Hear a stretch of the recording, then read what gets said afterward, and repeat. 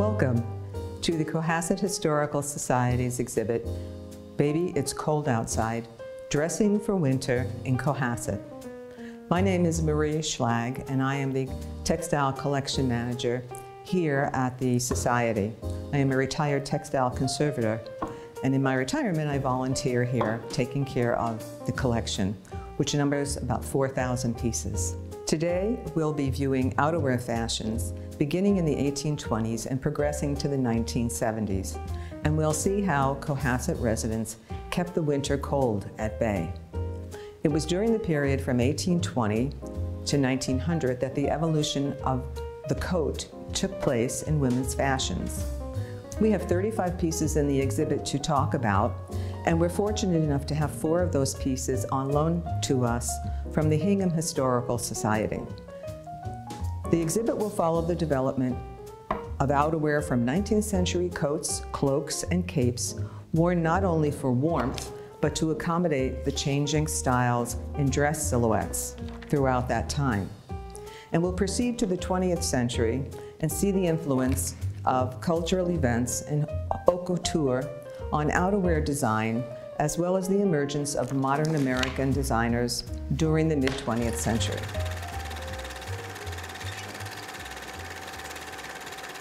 We'll begin here with this 1855 to 60 brown silk taffeta and velvet cape. It is in a patchwork design with silk chenille and fringe trim at the middle and bottom. It's lined with hand-quilted brown silk and embellished with 4 silk satin and chenille drops. It also has a hidden quilted pocket on the inside flap.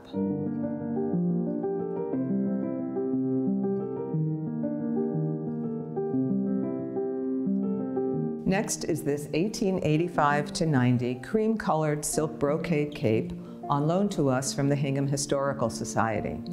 It has wide satin weave ruffled ribbon trim on the edges and collar, and also silk tassel ball and frog closures. It is lined with quilted silk lining and underlined with wool. This object was given to the Hingham Historical Society by the Vincent Sanborn family of Hingham. On this standing form is a 1910 to 1915 brown tunic-style crushed silk velvet jacket with deep lapels and 5 braided soutache closures at the front, on the sleeves, and also on the back. The sleeve is dolman style, and the jacket is asymmetrical in design. It is lined at the top with cream-colored silk satin and brown silk satin at the bottom. This jacket is shown over a 1925 gold silk net sleeveless dress with a dropped waist and gold underslip.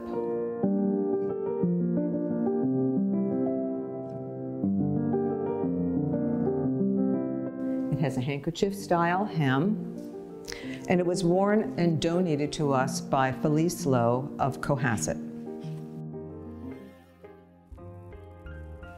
The next object is this cream silk satin evening gown with a shirred lame bodice from 1930s to 40s. Worn over it is a black sealskin stole in a chevron design from the 1940s. And the stole is from R.H. White Company in Boston.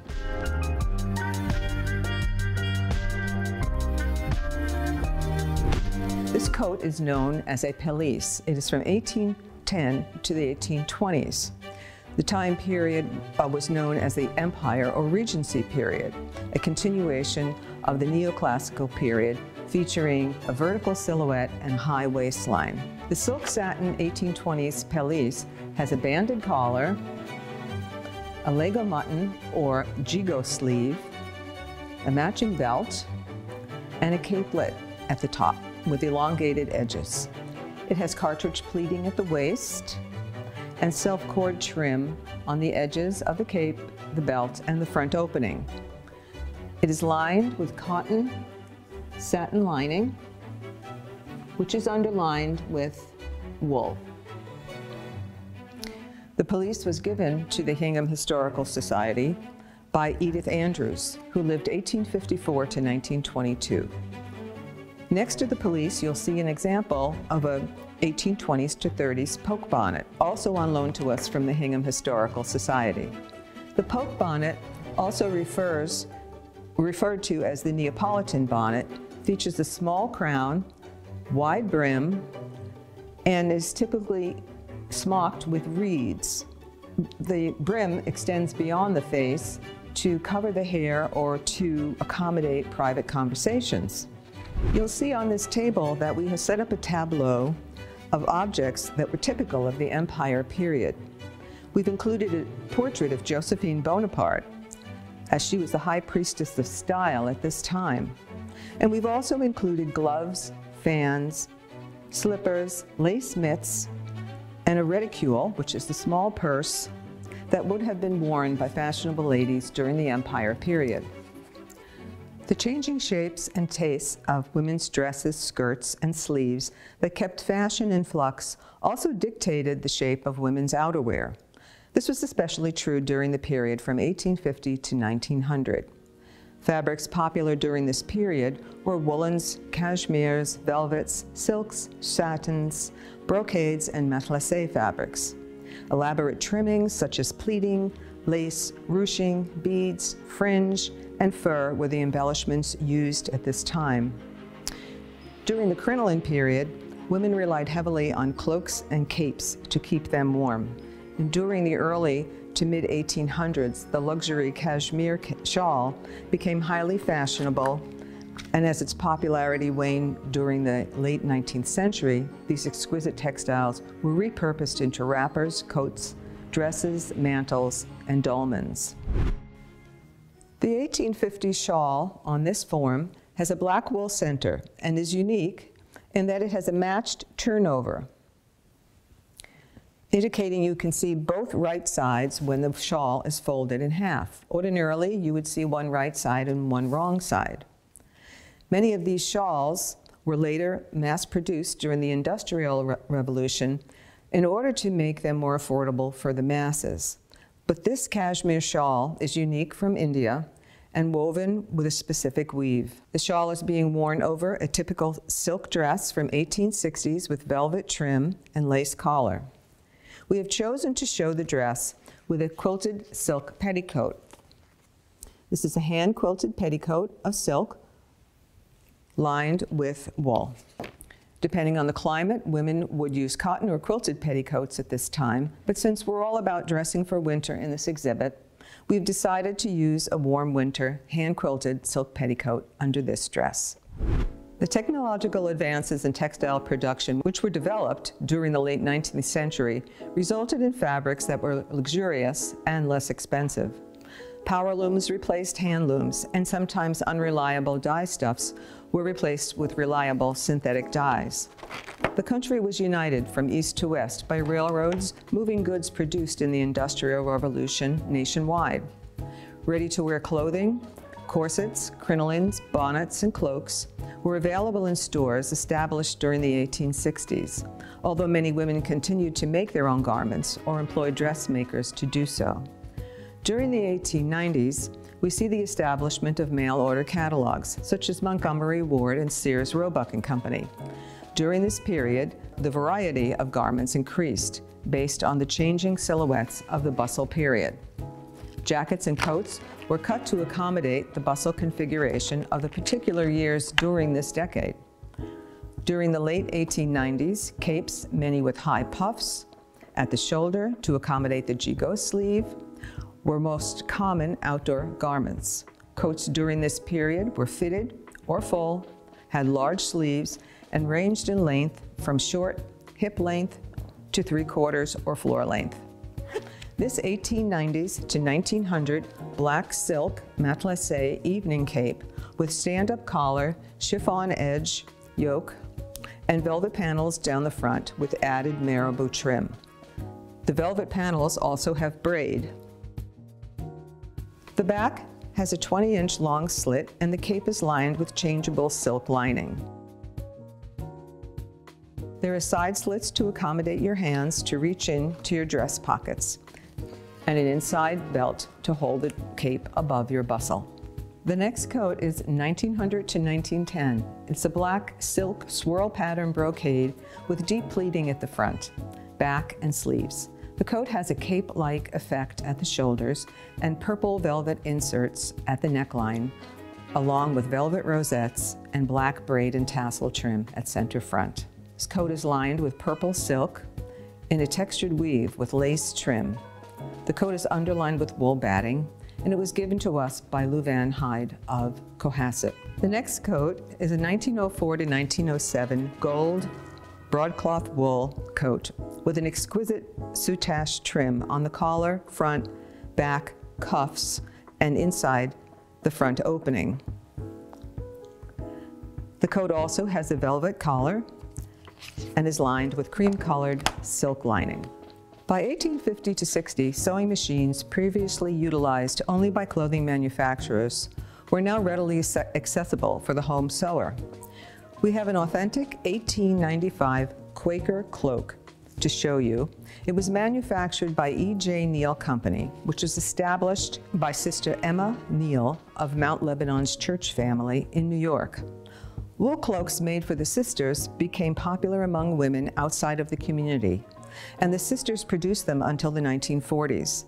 The establishments of this grassroots manufacturing industry helped rescue the community from financial ruin and kept it stable for decades while giving the sisters greater status and leverage as the society grew older and fewer males stayed. This 1895 Shaker cloak is made of slate blue unlined wool melton with self-facing inside center front. A matching shoulder cape is attached. The cloak has two blue silk satin ties, and the hood is lined with satin and has radial pleating at the back. The next coat is 1905. It's a gray beige wool flannel coat with braid trim at the neck, center front, around the shoulders, and at the cuff edge. There's also a lace flounce at the cuff.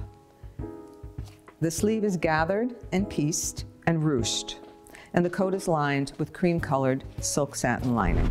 This blue 1910 to 15 wool coat with attached double cape is gathered in the front and back yoke. Multiple rows of off-white trim edge both the cape and the cuffs. And the coat is lined with blue satin weave cotton and underlined with wool. Next in the children's section is this 1930s to 40s pink twill weave wool three-piece ensemble consisting of a coat, matching hat, and leggings. But unfortunately, the leggings were not in good condition and we could not display them. The coat has an 8-inch detachable cape with scalloped edge and brown fur trim, 2 scalloped edged flat pockets, and it is lined with cream silk and underlined with wool batting. The cream-colored wool coat from 1915 to 20 has a dropped waistline and ermine trim at the collar, sleeve edges, and waist. The coat is lined with satin weave silk and underlined with wool.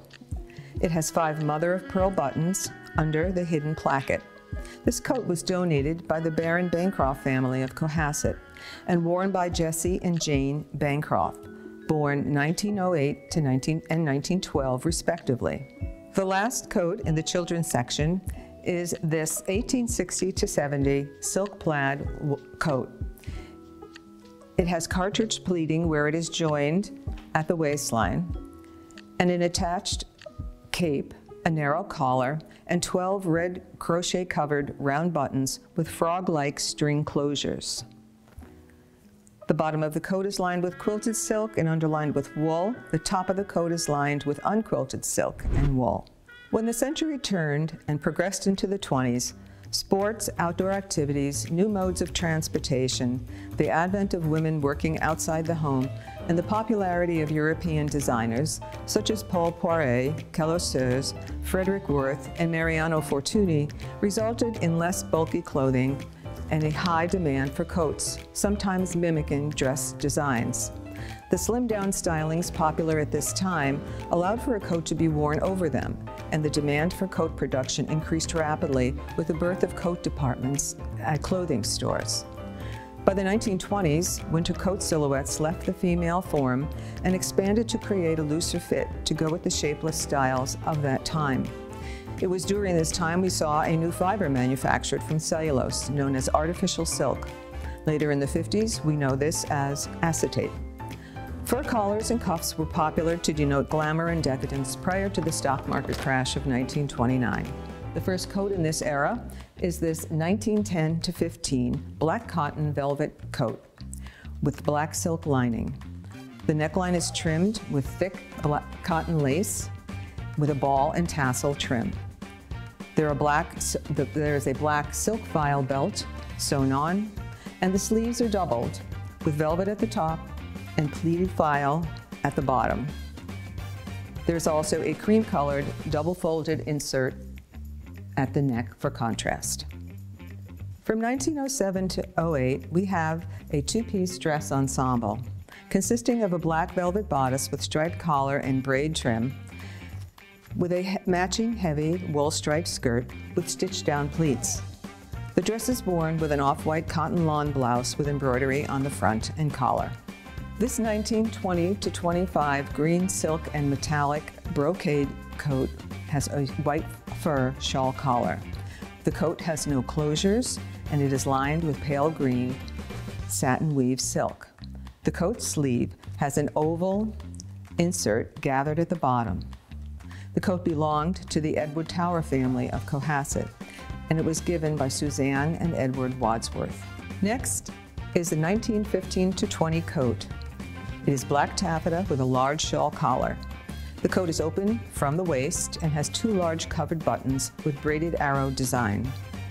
It has set-in sleeves and a 4-inch flounce at the cuff.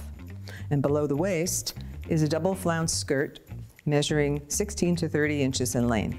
The back is pleated with 2 additional buttons. The coat is worn over a 1925 printed chiffon dress with orange chrysanthemums on a black background. There is a black lace insert in the skirt, and of course the dropped waist that is typical of this time period. Next is a 1908 to 1912 black Battenberg tape lace coat with black taffeta underlining. The coat collar has a diamond-shaped braid insert with tulip-shaped trim at the neck, center front, and sleeve edges. Jet trim is scattered throughout the coat, and there is a 6-inch silk fringe at the bottom. Only the upper half of the coat is lined. We jump from the 1920s to the 1950s to 75 in this area. After World War II ended, the next 2 decades changed the world's nations from previously independent countries to globally interdependent economies, brought about by the almost instant transmission of news from one part of the world to another, making it a much smaller place. Television became commercially available to the American public in the early 50s, and as a medium, it spread political as well as fashion information. Air travel made it possible for people to move easily from one place to another, resulting in travelers returning with fashion goods from other countries. These innovations, along with an increase in imports, the development and appeal of new synthetic fabrics, and the designs of high fashion taking on a more international flavor, challenged American designers such as Montboucher, Charles James, Norman Norell, and Claire McCardell, who had come of age during World War II to create custom-made clothing for exclusive clientele and designs to be sold to department stores. During this era, coats either followed the silhouettes, having a fitted bodice and full skirt, or were cut full from the shoulders. Most fitted coats were cut in the princess line. Sleeve styles included kimonos and raglan types. Some had turned-back cuffs, ending above the wrist and worn with long gloves. Jackets ending above the waist and called shorties or toppers were a convenient way to accommodate wide skirts. Fur coats, stoles, and jackets were also popular at this time. So in this area, 1950 to 75, we will begin with the gray coat. From the 1960s, we have a gray wool, notched collar, double-breasted, princess line coat with 6 plastic buttons and slash pockets. This coat is from Bonwit Teller. The coat is lined with rayon acetate. Modern materials really took hold now during the 60s and beyond. The next coat is unique for two reasons. Number one, it is reversible, and it is modeled after a Balenciaga coat popular during the 1960s. It is made of plaid wool on one side and solid gray on the other, and it has an interesting structural sleeve. Because it is reversible, there is no label at all. It does have a 1 3/4 inch matching covered button on both sides, and only the collar remains a contrast. This coat was worn and donated by Ruth Cumner, and it was purchased on Newbury Street in Boston, according to the donor. The third coat in this modern era that demonstrates the use of new materials developed during the 50s and 60s is this 1965 to 75 tan fur coat with brown faux leather front placket, buttons, belts, and inserts in a chevron pattern. It is lined with tan rayon twill. This coat was donated by our Society's director, Linda Giacomo. The coat belonged to her aunt, Margaret McCaffrey, and inside on the lining you will see Miss McCaffrey's initials, MFM, monogrammed in silk. There's also a label from Charles A. Sumner's in Boston. No dramatic changes took place in men's fashions from the 1920s until the end of World War II. Generally, outdoor garments followed the predominant suit jacket silhouette. Chesterfields and raglan sleeve coats were popular during this period. Classic cut camel hair coats became popular, and by the 1940s, styles showed military influence and included long coats, pea jackets, and short Eisenhower jackets. As part of our men's area and continuing in the 1970s era of clothing constructed with man-made fibers are these polychrome floral pattern ski pants. This typical 1970s print reverses to brown, and the pants have button closures that fit to adjust at the waist. They were donated and worn by Wayne Sawchuck of Cohasset and are from the Profile Sports Shop in Mount Lebanon, New Hampshire. We show it with an orange rugby sweater and yellow turtleneck just to bring out the colors in the polychrome pants. Next is a navy blue wool ski suit consisting of a short, double-breasted jacket and pants with knitted cuffs and elastic stirrups worn by Yves Maroney, who was married to a descendant of Cohasset's Smith Tower family. This 1940 to 45 ski suit has a Parisian label, Freddie from Paris, 65 Champs-Élysées, Paris, Cannes, and McGive, which is a well-known ski resort town in the French Alps. Perhaps Mr. Maroney purchased this outfit while on ski vacation there. The suit was given to the Society by his son Roger Maroney. Also given by Roger Maroney was his father Yves' wool camel hair notched collar car coat. The 1940 to 45 coat has 3 leather buttons, 2 slash pockets, side vents, and decorative stitching on the shoulders. It is lined with rayon and a supplementary wool underlining for extra warmth. The label inside the coat reads, "Exclusive, Eurocraft, import, your friend in storm, rain, and snow, made in Germany." The final example of how the men of Cohasset who served in the military during World War II fought off the winter's chill is a navy wool pea jacket. This jacket belonged to J.F. Osborne. It was manufactured by the Naval Clothing Depot, and it appears that Mr. Osborne was a radio operator during the war, indicated by the 2 red chevron and eagle patch on the right sleeve. We sometimes find unusual objects in the pockets of some of the garments that are donated to the Society. In this jacket, we found a rail ticket from Chicago to Boston dated 1966, indicating that Mr. Osborne wore this jacket and kept it for many good years after the end of World War II. From 1900 to 1910, we have this black crushed velvet jacket with lace trim on the sleeves and rosettes on the back. The front and back have Persian lamb and braid trim at the neck, yoke, lapels, and cuffs. The sides have a short slit to accommodate movement, and it has a printed silk lining in black with small white flowers. We're showing this jacket as it would have been worn with a silk cream blouse with embroidery in the front in a wisteria design. and with a purple wool skirt embellished with jet beads, soutache trim, and Persian lamb at the hem.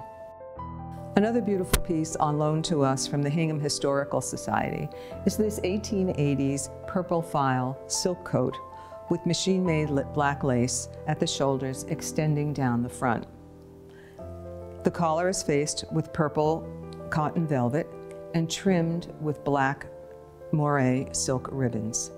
The back of the coat has 3 ribbon stripes at the center back, and it is lined with printed silk in a striped floral design. For extra warmth, there is a thin batting between the silk lining and the outer file.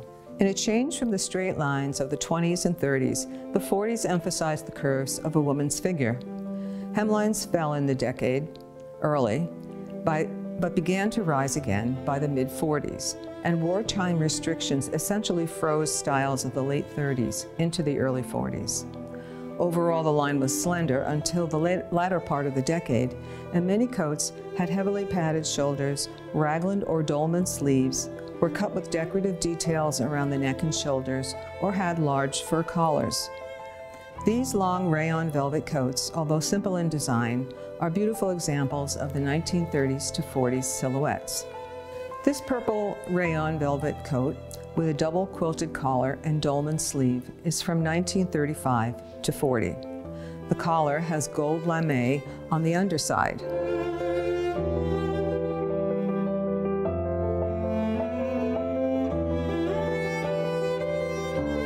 The coat is lined with purple satin weave rayon and underlined with loosely woven wool. The next coat is a 1935 black rayon velvet raglan sleeve coat with a loop closure, an ermine collar, and tassel at the center front. It is lined with cream twill weave rayon and backed with plain weave wool. There is a label inside indicating it was purchased at John Wanamaker, New York, Philadelphia. The next coat is a 1938 black rayon velvet hooded coat with fur trim at the edge of the hood. It's possibly rabbit. The coat has deep tucks at the shoulder cap and self-covered buttons with a loop closure. It is lined with cream twill weave rayon. Inside is a label that indicates the fabric was treated with Aradex for water repellency. This rayon velvet yellow coat with a shawl collar, flared bottom, and asymmetrical closure is from 1925 to 30. The sleeves are set in and pointed at the bottom. The coat is lined with rayon satin and backed with wool. The coat label indicates it was designed by Carré. This coat is a good example of the transition from the late 20s to the 30s. It has all the earmarks of the 20s. Shorter length, boxy style, but it has the bias cut of the 30s, which actually began in the late 20s with French designer Madeleine Vionnet. Next in the exhibition is this 1938 maroon rayon velvet coat with black wool backing. The coat has tucks at the shoulder cap, at the rounded collar. It has smocked pockets and is gathered below the waist. It is lined with maroon rayon lining and has self-covered buttons. This 1935 black rayon velvet coat has 2 self-looped closures, a round pleated collar, pleated shoulder caps,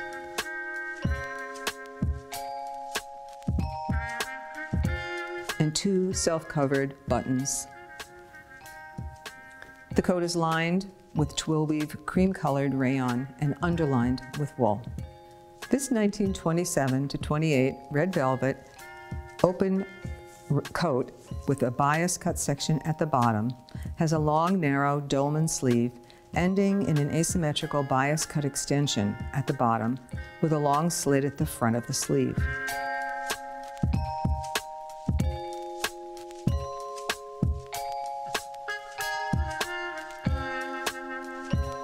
The coat front has a large draped double bow, and the back and shoulders are trimmed with pin tuck designs. The coat is self-lined. Thank you for coming to the tour at the Cohasset Historical Society. We invite you to come back and see the beautiful accessories we have scattered throughout the room. The exhibit is open until March 29th, and we look forward to seeing you again. Thanks for coming.